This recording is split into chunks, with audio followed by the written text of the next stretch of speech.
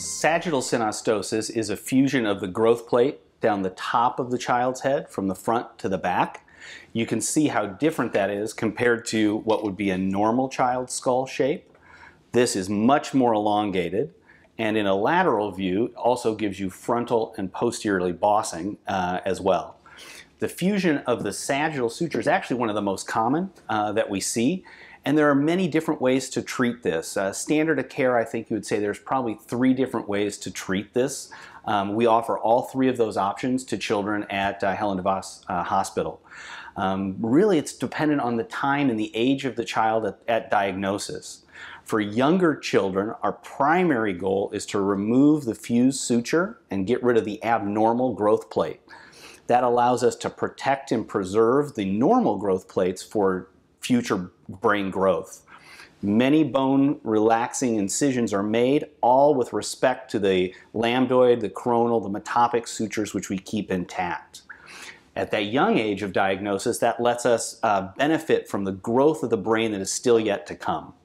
That is a diagnosis or a treatment option we offer to children younger than about 6 months of age. As children get a little bit older, we need to decide where the larger deformity is, because we'll need to remodel the back or the front, sometimes both, of the head and the skull shape to give the brain adequate room to growth. At an older age, we then hold the bone in place with dissolvable plates, screws, to make sure the shape is maintained through that developmental process. Treatment choice is mostly predicated on the age of the child at the time of diagnosis. The younger the child, the less invasive an operation can be. And it is our strong preference to offer that to children under the age of about 5 to 6 months of age.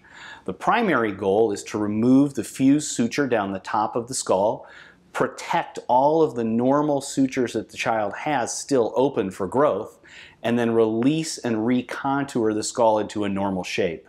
That less invasive operation is much easier on the child and faster in the operating room.